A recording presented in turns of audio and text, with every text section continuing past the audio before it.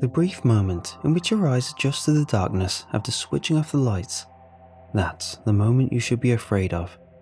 The few, drawn-out seconds that your vision is shrouded in pitch black as you wait for your eyes to make sense of your surroundings. How many of those seconds before the outlines of your furniture come into view? Those are the seconds when you should be hiding. This is what my mother told me a long time ago, long before she passed away. These words have been stuck in my mind since the day I heard them, and they repeat themselves to me each night when I shut the lights off for bed. I keep a nightlight by my bedside, just like my mother always did. She told me this the day after my 11th birthday. I remember because we had spent my birthday on a day trip out of town to celebrate. My day was filled with frolicking in the hot sand on the beach and taking countless ocean waves straight to the face. Needless to say, I was exhausted. It was around 9 PM when we got in the door, and I dropped my things in the hallway and dragged my heavy body to my bedroom. This moment should have been a blur, just like any other tired night. But after changing into my pajamas and switching off the light, something happened. I switched off the light and the room around me became a dark void in every direction. My mother had kept a nightlight in my room for as long as I can remember, but tonight, I guess, the bulb had finally died. At that moment, I didn't give it a second thought. I had walked to my bed thousands of times up to this point in my life, and I knew I could navigate there easily. I made my way across my bedroom, keeping my arms extended as to not bump into anything. Seconds passed of wandering across my room in the dark, and I had not yet reached my bed. I thought this was strange, but I quickly wrote it off as my tired brain getting me turned around and lost in my own room, despite it being a straight shot to my bed. I squinted and swiveled my head around, looking for any recognizable outlines of furniture, but my eyes had not yet adjusted to the light. In all directions, it was pitch black.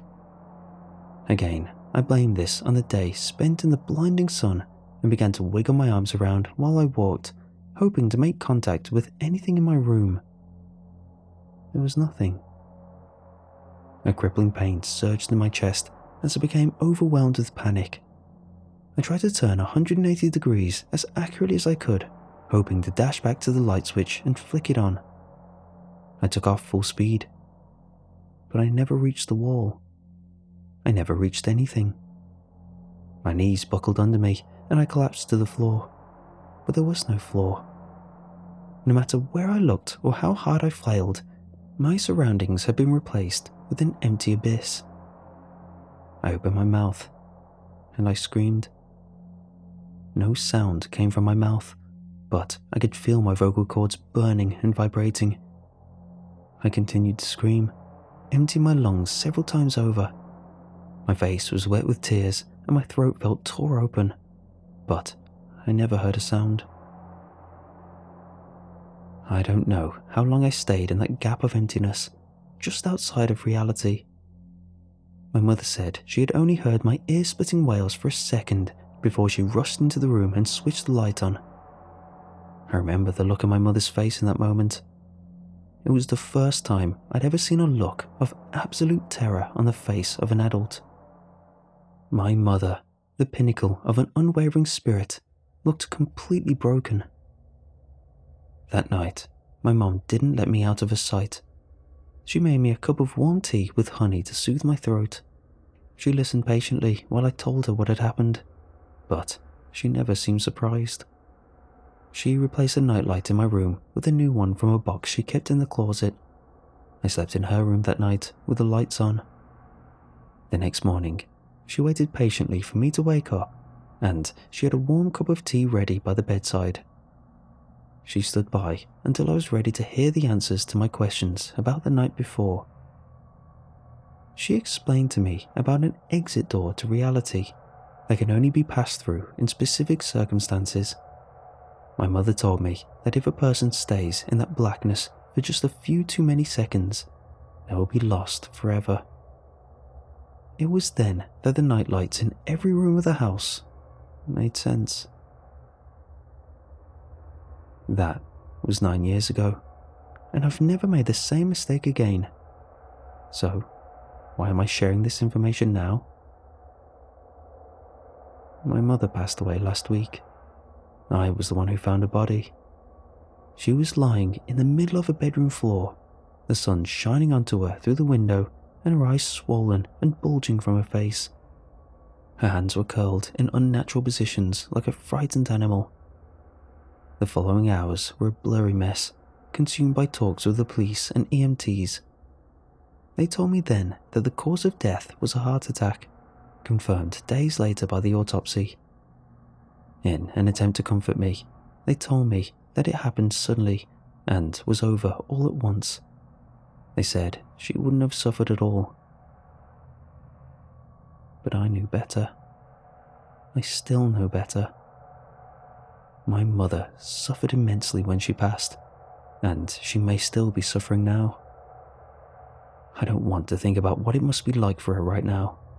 I just know that when I found her body that morning, I couldn't help but notice that the nightlight by her bed was burnt out.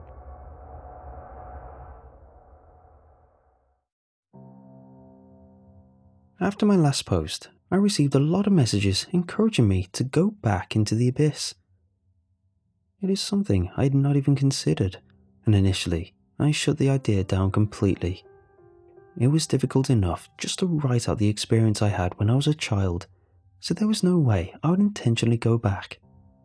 I thought of it as a slap in the face to my late mother, who spent my whole life trying to protect me from that. However, the more responses I received, the clearer it became that people genuinely believed there was a chance I could bring my mother back from the abyss. I slept on it. I waited a few days, but the thought never left my mind. Each passing day, my head was filled with more guilt at the thought of leaving my mother alone in that void. I pictured her weeping, but no sound coming out, just like when I was lost in there. Her cries, her movements, her thoughts, all consumed by a starving darkness. I had to go back.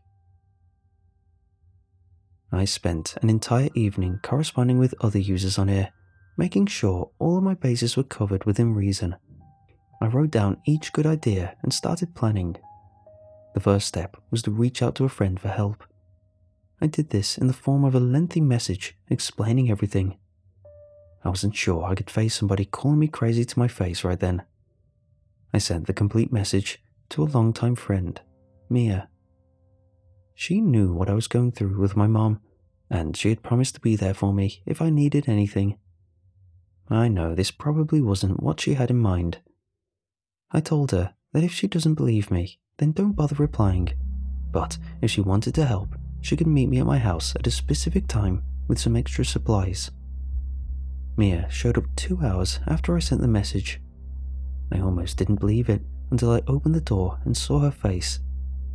She had a backpack on and a look of determination that made everything else feel just a little more normal.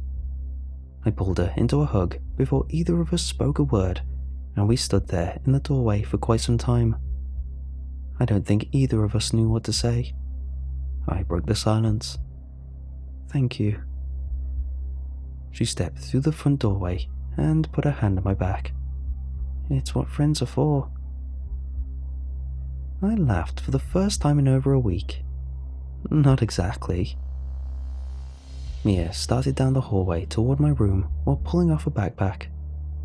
I brought 150 feet of static rope, a timer, a tactical flashlight, and this. She pulled out a long string of what appeared to be fairy lights. I shot her a quizzical look. She explained, "They're for backup. We can wrap them around you, just in case you lose your flashlight or something. They're battery operated, and it's just a quick button press to turn them on." She demonstrated by flicking a button at the end of the string and, sure enough, the whole thing lit up nice and bright. I had to admit, it was a good idea. "I'm grateful that you came, Mia. Really. I couldn't do this alone." She smiled at me while she continued to empty out the backpack. She emptied out several boxes of batteries and began separating them into small plastic bags.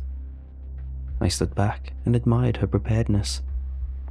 We spent the next half hour checking and rechecking the supplies while waiting for the sun to go down. Once it was dark enough outside that there was no light coming in through my curtains, we figured it was time to start. I didn't feel ready, but I don't think I ever would have.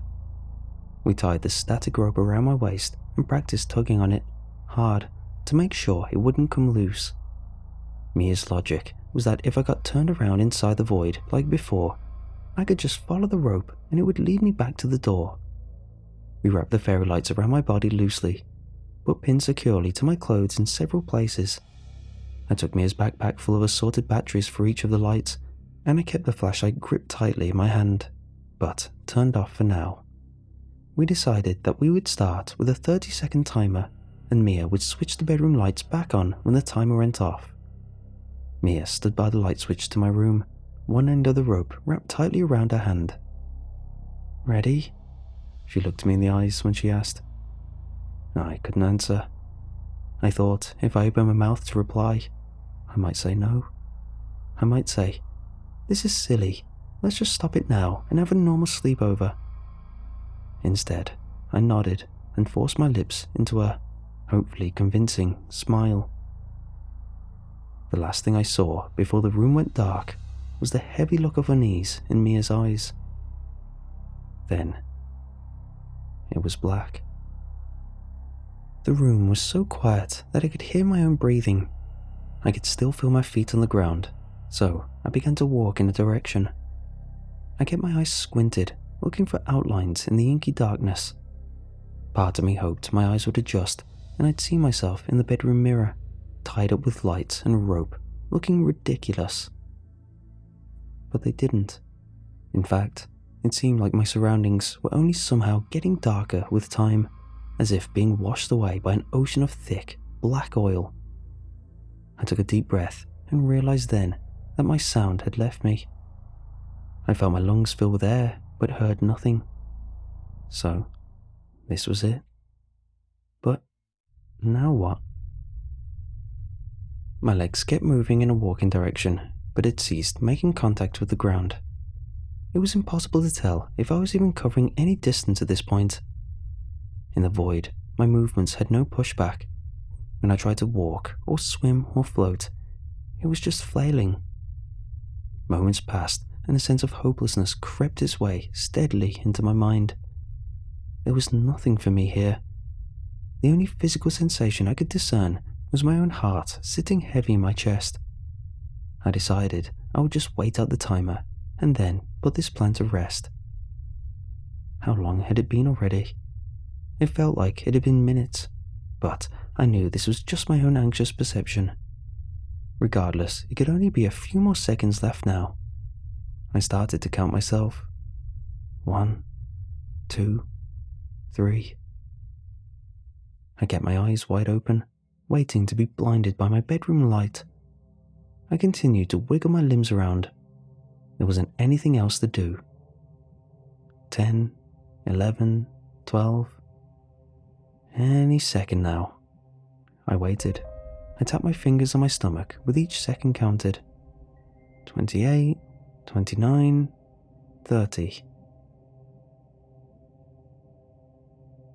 The light never came on.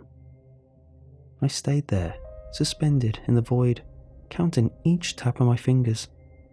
I counted past 1 minute. Past this point, I couldn't stop my mind from racing. I began to cycle through all the possibilities of what could be happening in the real world. Why hadn't Mia hit the light switch yet? I remembered our failsafes and began to frantically feel around for my flashlight. As soon as I made contact, I hit the power button. I could feel the warmth of the powered flashlight in my hand, but any light that would be emanating from it was instead being swallowed up by the void. In frustration, I pointed the thing directly into my eyes. I could feel my retinas stinging and my cheeks getting damp with tears, but I couldn't see a thing. I knew I was panicking. I could feel my own chest rising and falling rapidly. I could feel the cool air entering my lungs, followed by the hot air exiting into the abyss. I still had one thing left. The rope. I took a shaky breath in, not sure what was going to happen to me if I slid my hands down my torso in search of the rope. My hands stopped on the coarse material tied around my waist. I breathed a sigh of relief. I pulled the rope, hoping to feel myself propelled towards it, but the rope was slack. It was too slack. I ran my hand down the length of rope, and it was only a few seconds before it slipped out of my hand, and I realized I had reached the end. The rope was severed when I passed through the darkness. Of course it was. I had nothing left. My body felt tired despite not moving much. My breaths came in short bursts. I couldn't tell if it was my anxiety or if the void was closing in on me. I imagined myself being physically crushed by the darkness. I pictured myself suffocating as the abyss closed in on me. I began to lose track of which sensations were real and which I was willing into existence. I lost track of my body. I lost track of time. I don't know how long I spent like this. After a while, it felt like hours had passed. I began to think about my mom. I wondered if this is exactly how she felt when she passed. Was she scared like me, or did she feel prepared? I wondered how long she spent thrashing around, trying to fight back against the empty space. I wondered where she was now. Was she still out there? She could be right next to me, I thought, just out of reach, but I would never know. My thoughts continued like this for some time. My sense of time had left me long ago, but eventually I knew days must have passed me by. I'd reached the point of pure silence then. There were no more thoughts buzzing around in my head. My anxiety had left me, and with it, my inkling of humanity. I had no control over my movement anymore, or if I did, I couldn't tell. That's why it came as a shock to my system when I heard a sound. Like a jolt of electricity through each of my nerves came a noise from the distance. My sense of distance was skewed, if there at all, but if I focused hard enough, I could hear it. I had nothing else I could do, so I just listened. The sound was somehow foreign, yet familiar. I knew that I could pinpoint what it was with enough time, but I was so worried it would leave me just before I put my finger on it. The sound struck me to my core.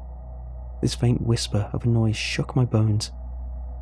It was so soft, but I could feel it reverberate up my spine, down my arms and out to my fingertips. But what was it? I listened. I listened so hard that I was sure I'd given myself a headache if I could feel my head. Then it finally registered. I was hearing the sound of my mother's cries, a sound I'd never heard before. I was struck with a sense of motivation I hadn't felt in the eternity I'd spent in this void. I'd have leapt for joy if I could control my legs. I'd have sprinted towards her. I'd have held her in my weak arms.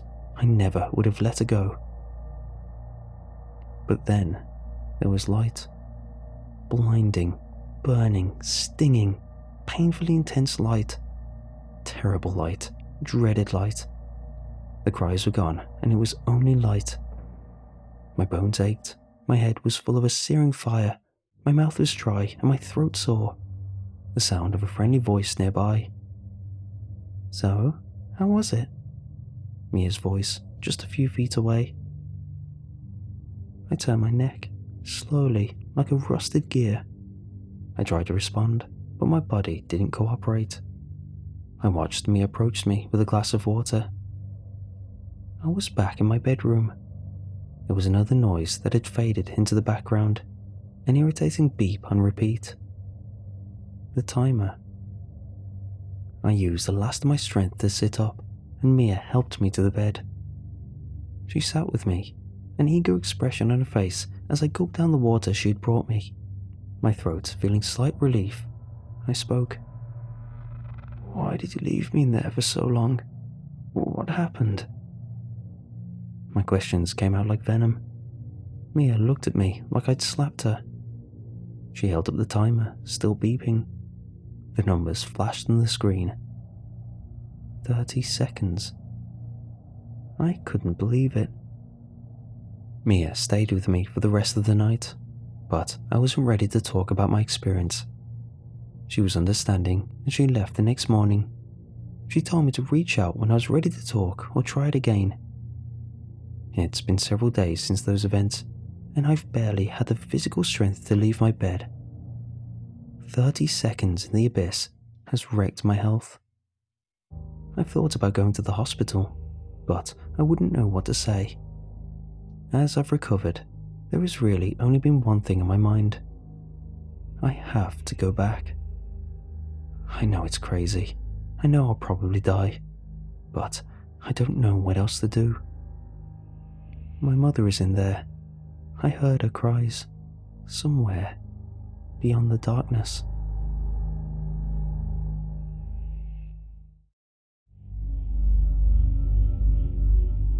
Days after my last venture into the abyss, I was finally feeling ready to get moving again. I'd spent several days in bed, barely able to feed myself. For a few of those days, I really thought my body would give up and I'd wither away. Part of me is convinced that the only thing keeping me alive is the thought of seeing my mother again when I recover and return to the abyss. Yes, I was planning on returning to the abyss. At that point, there wasn't anything that could have stopped me. I truly hoped I could find my mother in there and bring her back. I'd accepted that my next venture would kill me, but there wasn't any other option. Because of this, I knew I couldn't tell Mia about my plans. I knew she would try to stop me. I got my supplies together, just in case, and I waited until the last minute to send Mia a message. In the message, I thanked her for all of her help and let her know that she might not see me again. I figured she would know immediately what was happening, but by then it would be too late for her to change anything. With everything prepared, I stood in my doorway with my hand on my bedroom light switch. It took up until this point, but it dawned on me that I didn't really have a plan in place. I truly knew nothing about the nature of the abyss. I could only hold on to the hope that I'd hear my mother's cries again, and I'd be able to navigate towards them. That is all I had to go off of. When I tried to picture a plan laid out in front of me, all I could visualize was that hopeless chasm I'd been lost in twice before. Each time I'd had someone there to pull me out of it. This time, I was alone. But I'm not, I told myself. Mom is in there, waiting for me. I remembered how long those 30 seconds had felt before, and I wondered again how Mom felt, floating in that deep darkness for weeks now. Part of me hoped that in all of that time, maybe she had learned something about the void. Maybe she knew things that I didn't, and we could put our heads together to make it out alive. Another part of me remembered the way my sanity slipped from my grasp so easily a week ago, and after only 30 seconds, I considered that my mother's brain could just be inhuman mush by now, lost to the clutches of the void. What if, by now, her soft sobs had gutted out and been consumed like everything else in there? I couldn't think about that now. I couldn't live with myself if I walked away from this. Soon, Mia might be knocking on my door, and then I'd lose my chance to make things right. I had to go. I hit the light switch. This time, I didn't move. I just waited. I tried not to count or focus my thoughts on anything. I didn't want to waste any time. I stayed put and anticipated my mind becoming unbound inside that endless room full of nothing. I waited my body melting away until I was just a point of consciousness with all physicality disabled, and then even that would be washed away into that now familiar sea of desolation. I waited. I thought I would be ready this time when I passed through the gateway out of reality, but I felt just as terrified as the other times. No matter how much I mentally prepared myself, my animal brain could not find comfort in the darkness. When I could no longer feel the floor beneath my feet, I flared my limbs in panic. It was a wholly unnatural sensation to be floating, but not falling. Like each time before, it was impossible to rationalize my silent but panicked breaths. I placed my hands on my face to check for tears before I'd lost my physical sensations. My cheeks were damp, and my eyes stung as I sobbed. I wept for everything I'd lost and would lose. I wept for my mother and wondered if she could hear me somewhere out there, even though no sounds came from my body. I pictured the abyss as an entity with a gaping maw, gobbling up my tears. I recalled the way the light from my flashlight had been absorbed into the entity's stomach, always starving, never satiated. I envisioned it swallowing everything it touches, devouring the things I loved the most, with no concept of remorse. I was convinced that the abyss was gnashing at my bones, contorting my flesh between its teeth. I couldn't feel anything besides the fear.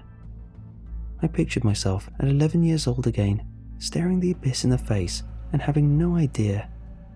I remembered the way my mother listened to me, calmly. I remembered how she warned me about this and took precautions to ensure I never end up back here, in the belly of the inky beast. Yet, there I was. I let the abyss savor the taste of my terror. This is what I deserved for daring to re-enter its domicile. I had been warned. I don't know how long I spent in its stomach. I gave up on any sense of time the moment I entered. I guessed that I was there for multiple eternities. It didn't matter, because I knew I'd be there for many more. After some time, I'd lost touch with each of my senses, just like before. There were times I thought I heard Mia sobbing beside me, but I knew it was only my regret trying to manifest. I knew I was being punished. It didn't ever last long, just like anything else in the abyss. I wondered if I would ever perish in there. The abyss had taken everything from me, except my fear. I wondered if it would ever show me that kind of mercy. I wondered if the beast would ever let me be at peace with my fate. I wondered if the darkness surrounding me would ever feel like a warm embrace, but the abyss only ever seemed to punish me for my weakness. It was only once I stopped my wondering that the beast returned my sensations to me. I thought this was what I wanted, until I realized that my sensations were given back to me in the form of cold hands pushing down on my throat. The force was jarring. I opened my mouth to scream, as if it would help, but it felt as though my mouth was filled with rushing water. I was drowning, being forced downwards by something intangible. Why? I thought, but the void only answered back with more pain. The liquid darkness filled my ears, my nose, and finally my eyes. Somehow, my vision was washed out with a darkness that was darker than the endless black of the abyss. Why? I tried to scream, but my lungs were full of the nothingness. My lungs felt like they would burst. I waited to black out, but I knew that wasn't possible. Not in here. I knew it was pointless to beg the void, but I couldn't help it. Please. I heard my own voice from my lips, a sound I thought I'd never hear again. My lungs were still heavy in my body, like they were filled with concrete, yet I could hear my own voice. Please, I begged again. I didn't know what else to say. Make this stop. It felt good to speak again, but I knew not to get comfortable. From above me, there echoed another voice. You have to relax, sweetheart. Perhaps the most tender sound I'd ever heard. My mother's voice. I gasped, and instead of thick oil or concrete, my lungs were filled with a gentle, almost sterile air. I realized then that my eyes had been closed, but I don't know for how long. I didn't think it mattered. When I opened them, I was greeted with the sight of my mother, about 5 feet above me, with her hand open and extended down towards me. I couldn't move to grab hold of it. I wanted so badly to take her hand and let her pull me out of this nightmare. I wanted to be in her arms. I wanted to cry again, just like when I was a child, lost in this same void. I can't, I spoke, trying to will my hands towards her, but it still wouldn't move. A soft smile crept over her lips. You have to stop struggling. Her words swaddled me like a warm blanket, but I felt frustrated. All I could do is struggle, I thought. Doesn't she know that? As if she read my thoughts, my mother answered, "You don't have to be here. You came here on your own. But living in the darkness is no way to live."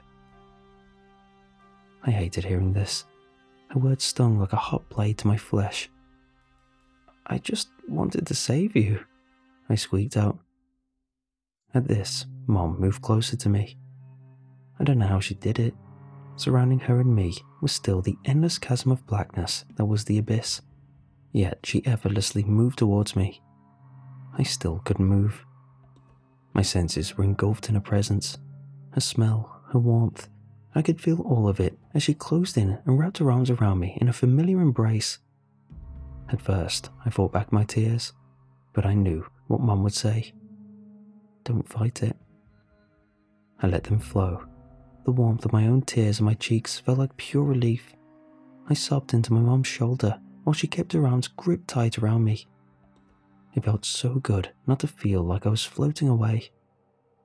"Aren't you scared in here?" My words choked out, muffled by a shoulder. I peeked up to see her, still smiling. I realized it then. She was just happy to see me.